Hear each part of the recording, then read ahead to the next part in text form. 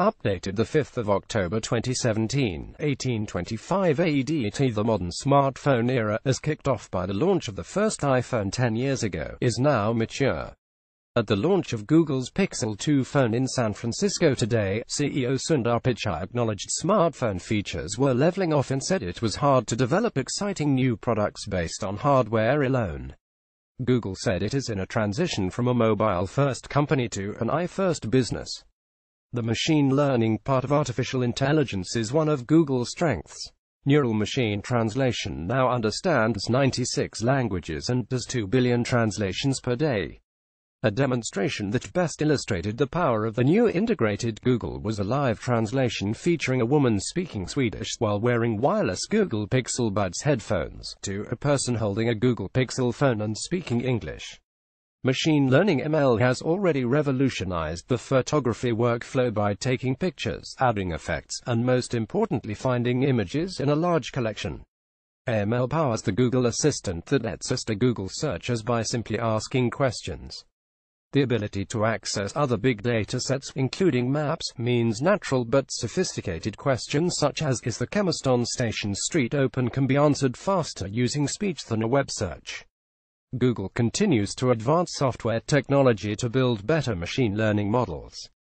Their AutoML takes some of the previously required human expertise out of the model building and produces results that improve month by month.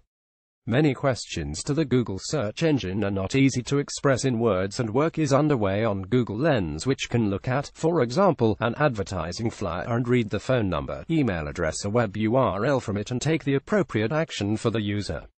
The lenses in this year's update of the Daydream VR viewer have been improved by the application of in-house lens simulation software that allowed the team to vastly increase the number of lens design variables that could be tried compared to previous techniques. A compact, standalone camera, Google Clips, has built-in machine learning that watches the scene playing out and selects the most photogenic stills as short clips for your library without human intervention. This ML model is running on the tiny device and demonstrates Google is responding to concerns about privacy from key competitor Apple. Google Home Mini, a compact version of last year's Google Home, will sell for $79, like its more expensive predecessor. This one brings the ability to simply talk to the Google Assistant by prefixing your question command with "Hey Google."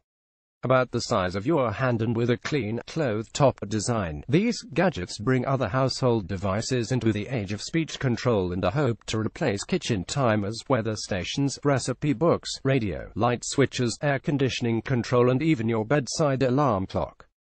The smartphone era has revolutionized our world. Smartphones are our most used devices, but Google and Apple both know the race is on to figure out what will come next. Apple has shown control of both hardware and software is key to a coherent experience, and Google has clearly taken that to heart with the made-for-Google products we now see. Google is strong where Apple is weak, in the robust cloud services and machine learning expertise, and it's clear they are focused on exploiting advantage to chip away at the powerful Apple ecosystem. Peter Marks is a software developer and is in San Francisco as a guest of Google.